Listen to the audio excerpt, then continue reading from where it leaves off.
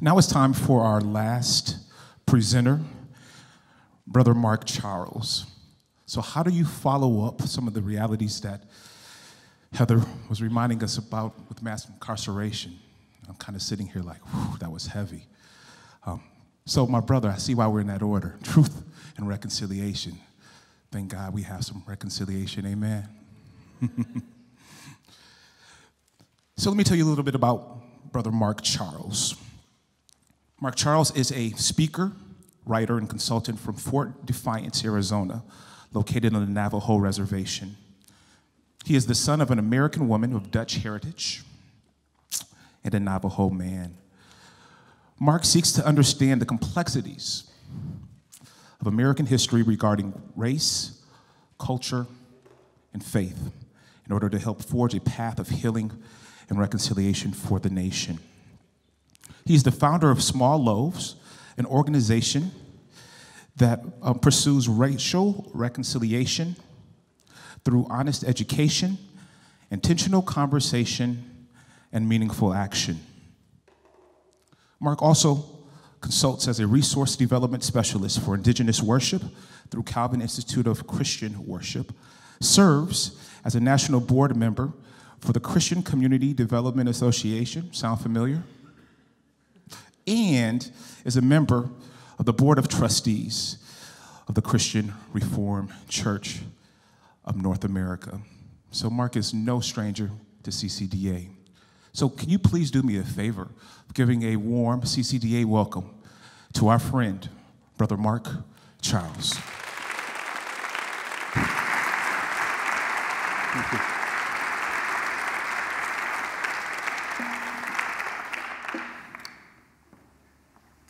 Yat A.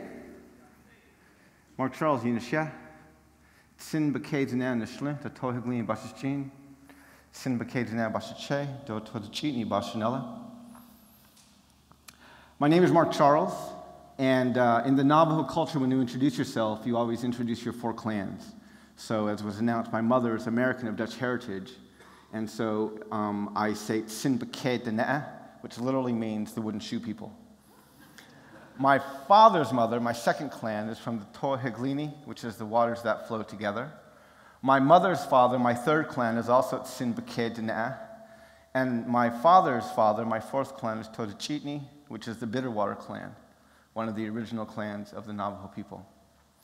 I have 25 minutes in Navajo time to talk to you about truth and reconciliation and the racist momentum of Christendom.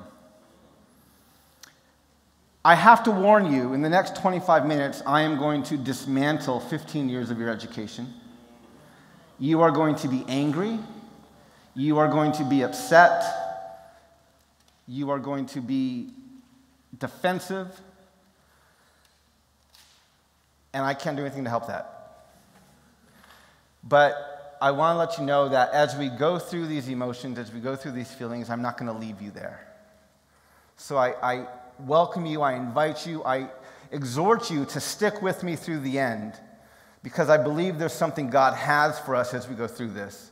But we have to go through this. We have to understand this history. So I want to give you a brief history of Christendom.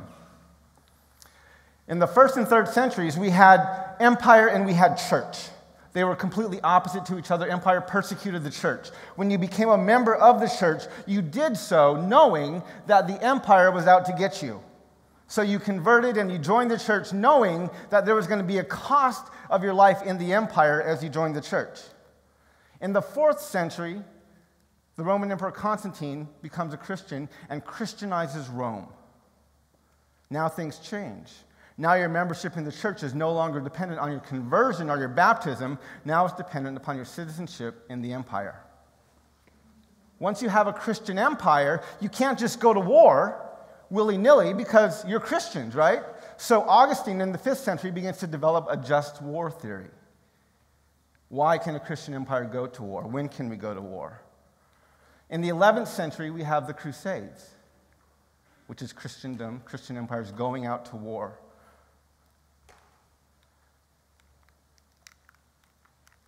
In the 13th century, we have the church beginning to define a category of infidels, those who worshiped other gods. Primarily, these were indigenous peoples and the Muslim Moors.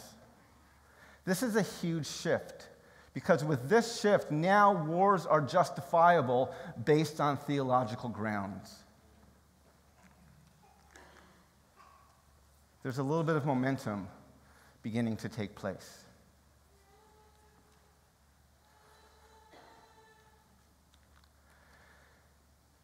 These words were written down: invade, search out, capture, vanquish, and subdue all Saracens and pagans whatsoever, and other enemies of Christ wheresoever placed, and the kingdoms, dukedoms, principalities, dominions, possessions, and all movable and immovable goods whatsoever held and possessed by them, and to reduce their persons to perpetual slavery, and to apply and appropriate to himself and his successors the kingdoms, dukedoms, counties, principalities, dominions, possessions, and goods, and to convert them to his and their use and profit. Anyone know what this is? It's not a nicest propaganda thing I pulled off the internet last night. These are the words of Pope Nicholas V in a papal bull written in 1452. In the 1450s, we begin to have a series of papal bulls that is the church in Europe saying to the nations of Europe, wherever you go, whatever lands you find not ruled by Christian rulers, infidels, those people are less than human, and the land is yours for the taking. It was this doctrine of discovery that allowed the nations of Europe to go out to Africa, colonize the African nation, or African continent, and enslave the African people. It was also this doctrine of discovery that allowed Christopher Columbus to get lost at sea, land in a new world inhabited by millions, and claim to have discovered it, because his doctrine told him this land was empty.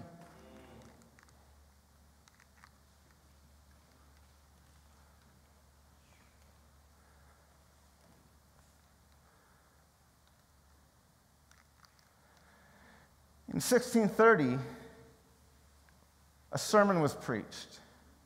Beloved, now set before us life and good, death and evil, in that we are commanded this day to love the Lord our God and to love one another, to walk in his ways and to keep his commandments and his ordinances and his laws and the articles of our covenant with him, that we may live and be multiplied, and that the Lord our God may bless us in the land, whether we go out to possess it. But if our hearts shall turn away, so that we will not obey, but shall be seduced and worship other gods, our pleasures and profits, and serve them, it is propounded on us this day, we shall surely perish out of the good land, whether we pass over this vast sea to possess it. This was John Winthrop in 1630 preaching his City on a Hill sermon. This city on a hill, these colonies that were blessed by God, placed in a new land to go out and possess it. These empty lands where nobody was. This is the Protestant church, which formerly had rejected the doctrine of discovery. This is it internalizing it, adopting it, and making it their own. The momentum begins to grow.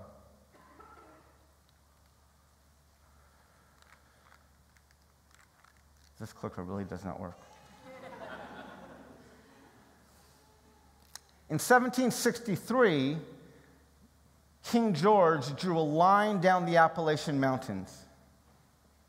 And he essentially said to the colonies, you no longer have the right of discovery of all land west of Appalachia. This upset the colonies. They wanted to claim, to buy, to purchase, to take those empty Indian lands west of Appalachia.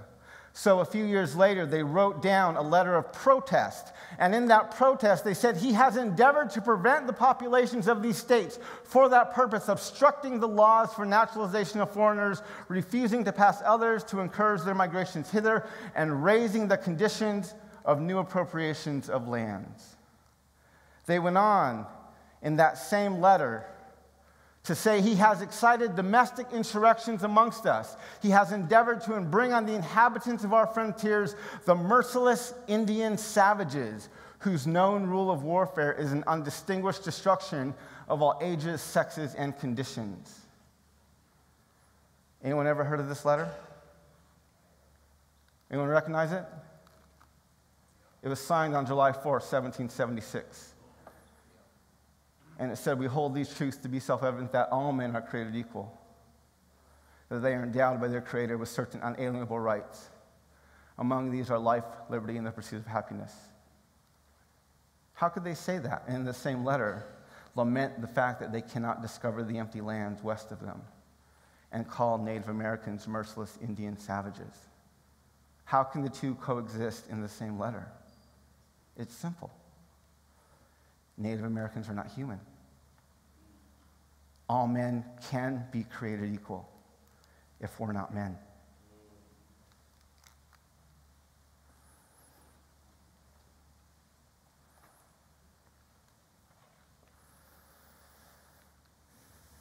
The momentum continues to grow. A few years later, this was written down. Representatives and direct taxes shall be apportioned among the several states which may be included within this union, according to their respective numbers, which shall be determined by adding to the whole numbers of free persons, including those bound to service for a term of years, and excluding Indians not taxed, and 3/5 of all other persons. Do you recognize this document? Article 1, Section 2, Constitution of the United States of America. African slaves count as 3/5 of a person. Native Americans are not included. But wait, you might say, wasn't there an amendment later? Yes, there was, the 14th Amendment. It extended the rights given in the Bill of Rights to African slaves. But in 1973, that amendment was reinterpreted. And it was reinterpreted to say, but now unborn fetuses aren't human, and we can abort them.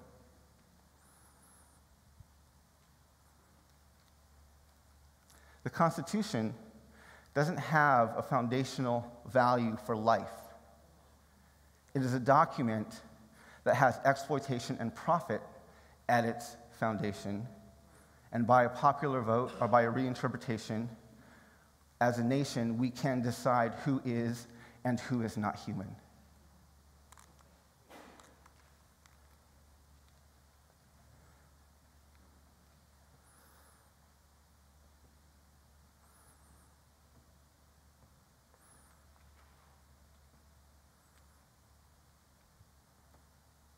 The momentum continues to grow.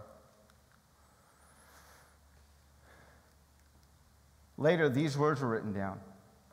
As they, European colonizing nations, were in pursuance of nearly the same object, it was necessary, in order to avoid conflicting settlements and consequent war with each other, to establish a principle which all should acknowledge as the law, by which the right of acquisition, which they all asserted, should be regulated as between themselves.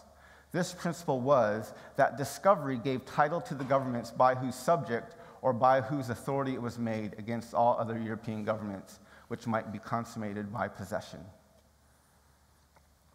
You know where this was written down at?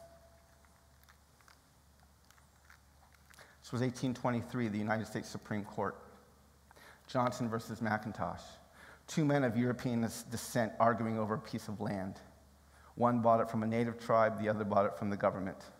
They wanted to know who owned it.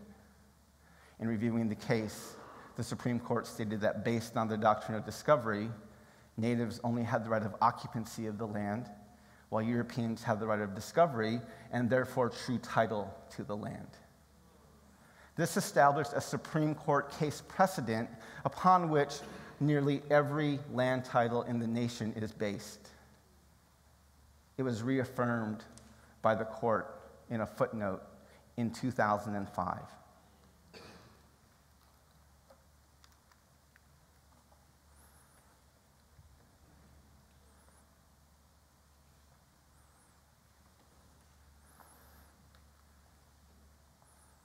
That those tribes cannot exist surrounded by our settlements and in continual contact with our citizens is certain.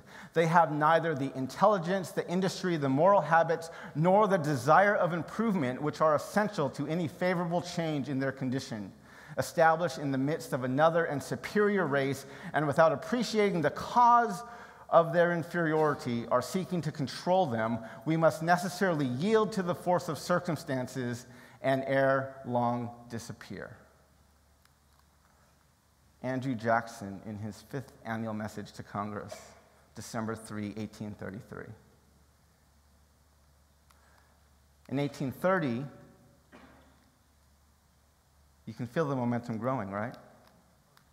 In 1830, our Congress passed the Indian Removal Act, which allowed the settlers to move into lands further west and allowed the Congress to negotiate treaties and remove and even forcibly remove tribes to lands further west. In 1838, this allowed them to have the Trail of Tears for the Cherokee and the Long Walk for the Navajo.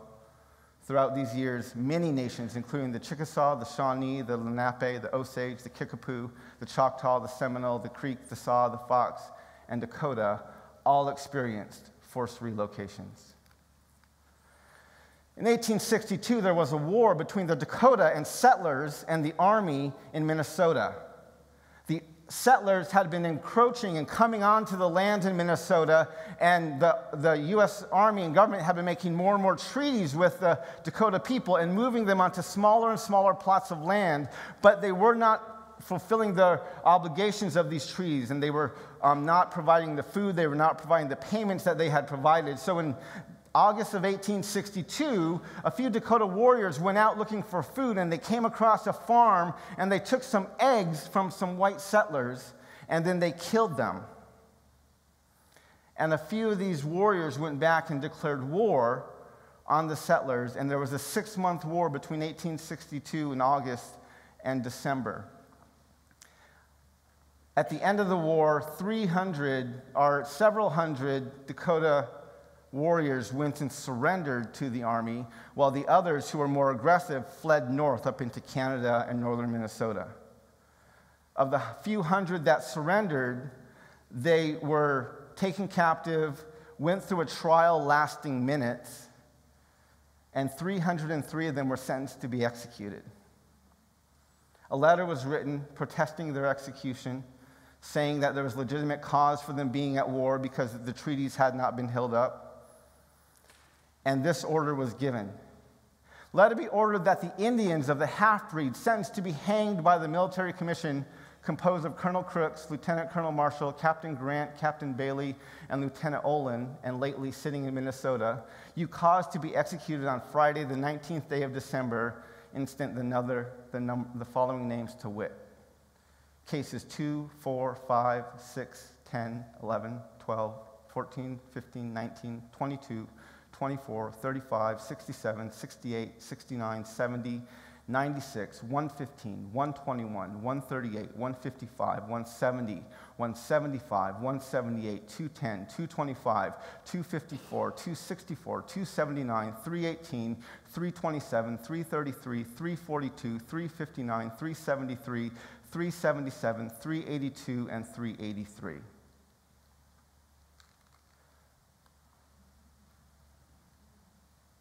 This didn't make the movie.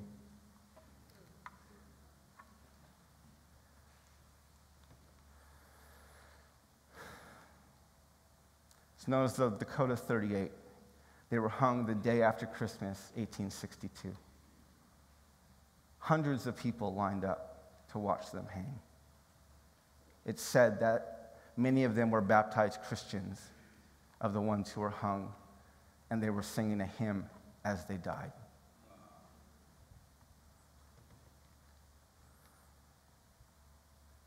The momentum's growing.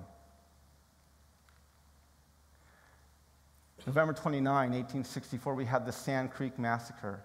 We had nearly 200 peaceful Cheyenne and Arapaho men, women, and children were settled over a hill, and an army came over.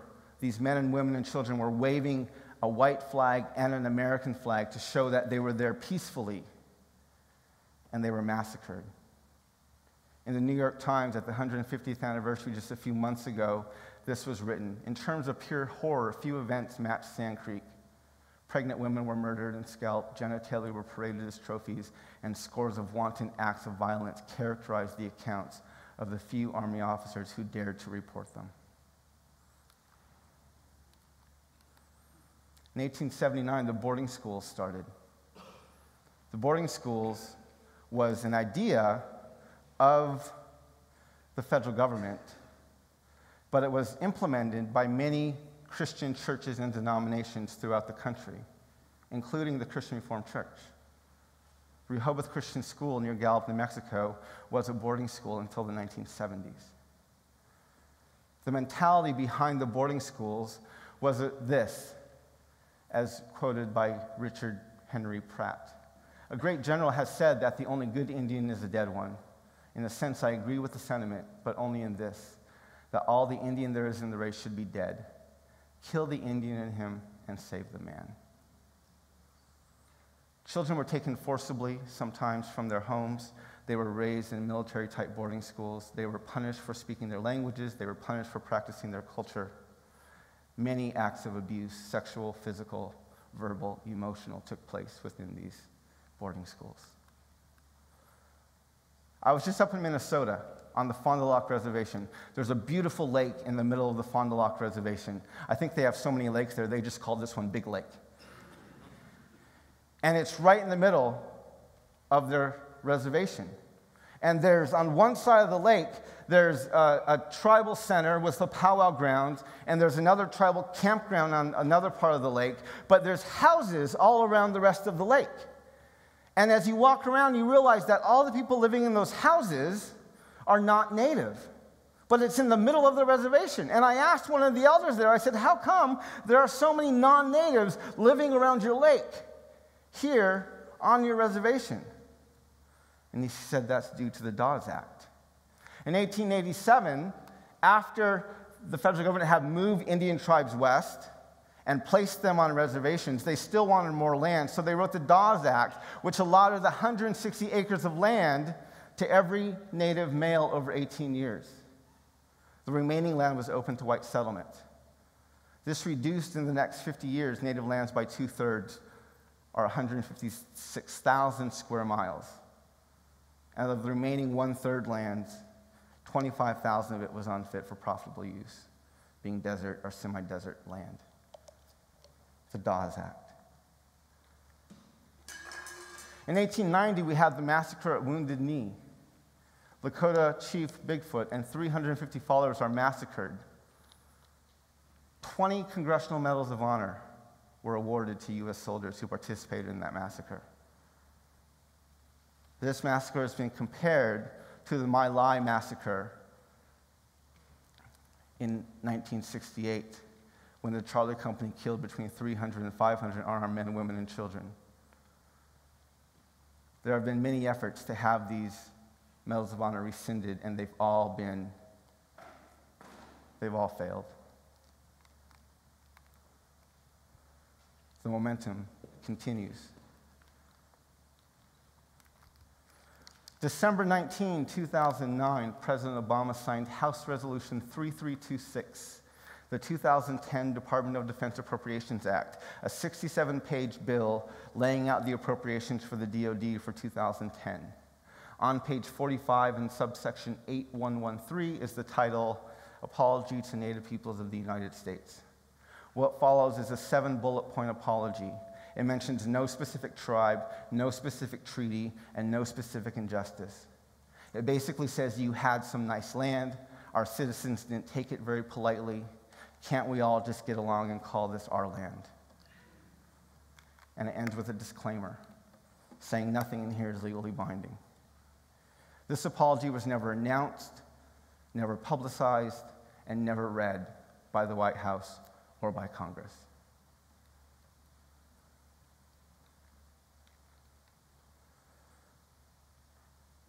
These words were spoken because America and Israel, we share a common destiny, the destiny of promised lands that cherish freedom and offer hope. Anyone know who said this? Any idea? It was last Tuesday in front of a joint session of Congress. Benjamin Netanyahu, the Israeli Prime Minister, spoke this to our Congress to applause.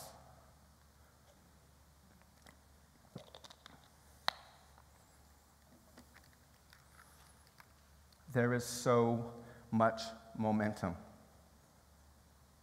going on right now. Thousands of years of momentum, of racism coming from a Christendom, coming from a belief that we have a Christian empire, that this is our promised land. What do we do with this? What do we do with this history? What's our response supposed to be? Well, if we look biblically, there's a very good biblical response that any Christian should have when confronted with this type of systemic racism and injustice and sin, and that is the call to lament. The church needs to lament. We need to lament the sins of our nation. We need to lament the sins of our church. We need to lament the sins of our ancestors. We need to lament the systemically racist system that we have built and that exists all around us. But that is an incredibly challenging thing to say to most American Christians. Why is that? How do you hear this next statement? You might want to throw this away next time. The United States of America is a pagan nation that does not have a land covenant with God.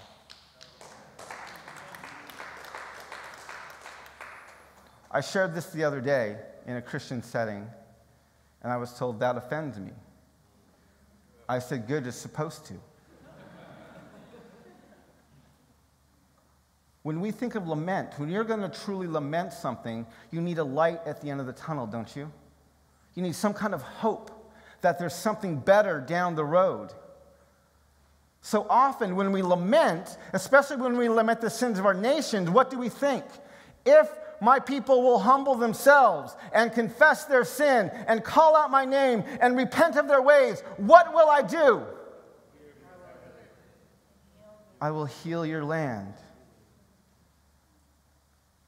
If your child stole a bike and came to you and said, Dad, Mom, I stole this bike, would you let him keep it? Would you paint it for him? Would you fix the flat tire? Or would you say, son, we have to take that back?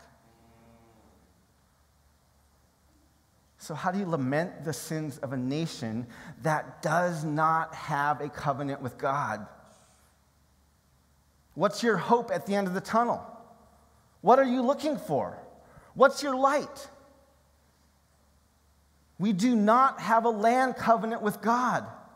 If we're going to confess these sins, we need some kind of hope. Where do we get that hope? That hope does not come from Old Testament Israel. That hope comes from God's interaction with the other pagan nations throughout history. That hope comes from God's willingness to negotiate with Abraham over Sodom and Gomorrah.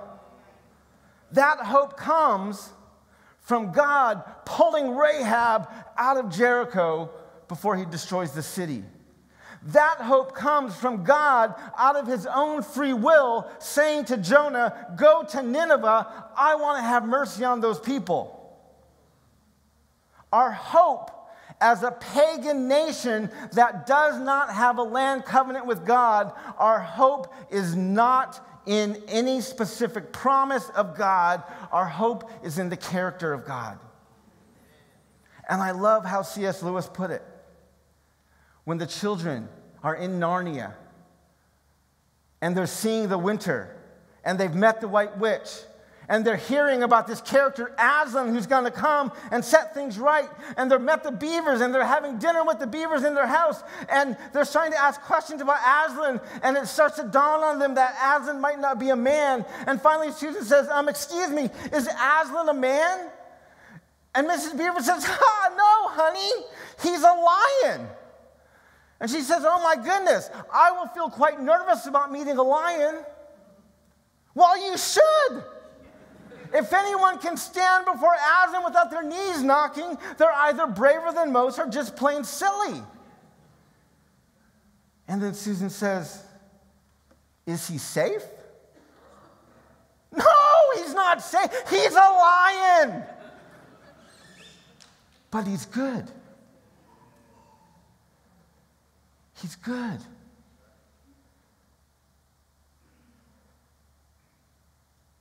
Our only hope as a pagan nation that does not have a land covenant with God is that whatever he decides to do with our lament, it's good. It's good. We have to go back to that. We have to go back to that.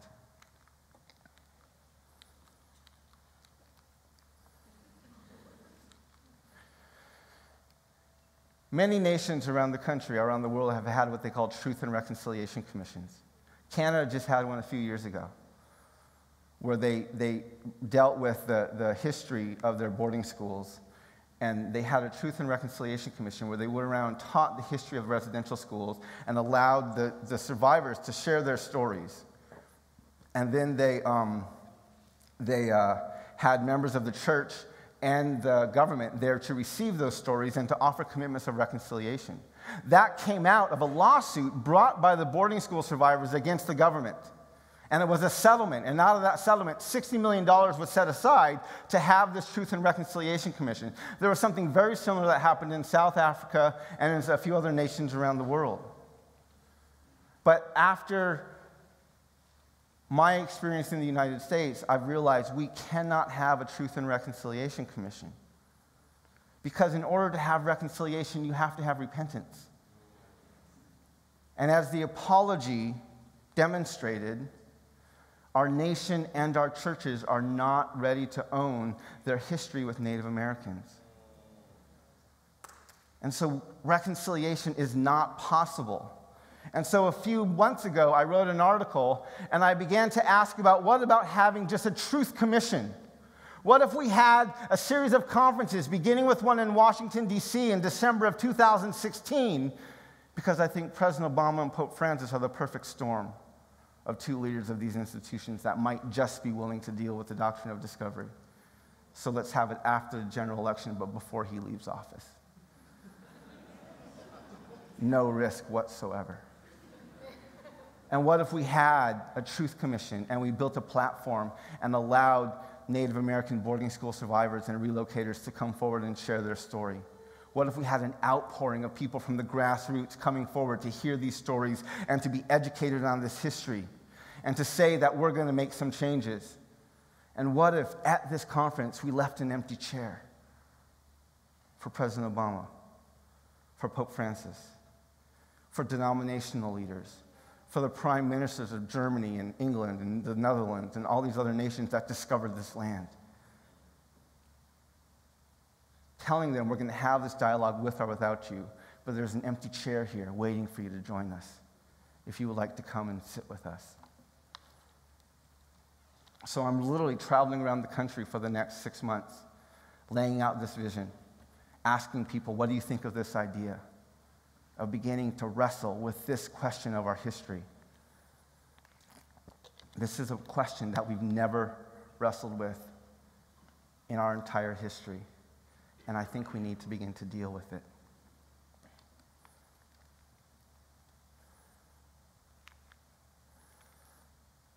The third thing I think we should do is I want to give a vision. Because when you're dealing with this depth of systemic racism, when you're dealing with this much momentum, when you're dealing with this deep of a problem, it's easy to say, well, let's just wait for God to come back. Let's just wait for Jesus to come. But I'm actually really, really scared of Jesus coming back right now. Because I've read the book of Amos. Have you read the book of Amos? Woe to you who long for the day of the Lord. Why do you long for the day of the Lord? The day will be darkness, not light. It will be as though a man fled from a lion only to meet a bear, as though he entered his house and rested his hand on the wall only to have a snake bite him. Will not the day of the Lord be darkness, not light, pitch dark without a ray of brightness? I despise your feasts. I hate your festivals. I can't stand your assemblies. Even though you bring me burnt offerings and grain offerings, I will not accept them. Though you bring choice fellowship offerings, I will have no regard for them. Away with the noise of your songs. I will not listen to the music of your harps. But let justice roll down like a river, and righteousness like an ever-flowing stream. We have too many people, too many Christians in this nation, I believe, whose hope is found in the belief that they live in a Christian empire instead of the fact that they have a personal Savior and a relationship with the Creator of the world. And if Christ came back today, many of the inhabitants of our Christian empire are nowhere near ready to meet their Maker. So what do we do? If the goal is not to make a Christian nation, and we also don't want to just ask God to come quicker because it will mean judgment for so many people, what do? I want to give you a vision, and I know I'm going over, I'm sorry for this, but I want to just lay out this vision very quickly here. When I first started talking about the issue facing Native Americans, I began to use this metaphor of a grandmother in a house. And I said to people, being Native American and living in the United States, it feels like our Native communities are this old grandmother who has this very large and very beautiful house. And years ago, some people came into our house and they locked us upstairs in the bedroom. Today, our house is full of people. They're sitting on our furniture, they're eating our food, they're having a party inside our house. They've since come upstairs and unlocked the door to our bedroom, but it's much later, we're tired, we're old, we're weak, and we're sick, so we can't or we don't come out. But the thing that hurts us the most is that virtually nobody from this party ever comes upstairs, seeks out the grandmother in the bedroom, sits down next to her on the bed, and simply says, "Thank you. Thank you for letting us be in your house." If Senator Brownback would have come to me 7 years ago and said, "I'm thinking about doing an apology," he's the one who initiated the apology, I would have said, "We're not ready to do that. Why don't you start by showing some gratitude and respect towards the indigenous peoples of this land?" And I wrestled for years after having that metaphor of what's the grandmother's response if people start coming up and saying thank you? And I realized our response is to use language of adoption. I often tell our Native peoples, we live in a nation that desperately needs to be adopted. We have 350 million undocumented immigrants who have come from every nation under the sun. They've left their lands, they've left their homes, they've left their families, they've left everything that makes sense to them, and they've come here largely pursuing a financial dream of prosperity. But they've never asked for, nor have they ever received permission to be here. And so they live here like they're living in a hotel room. As Native peoples, our creation stories take place in this land. They tell us why the mountains sit where they sit, why the rivers flow where they flow.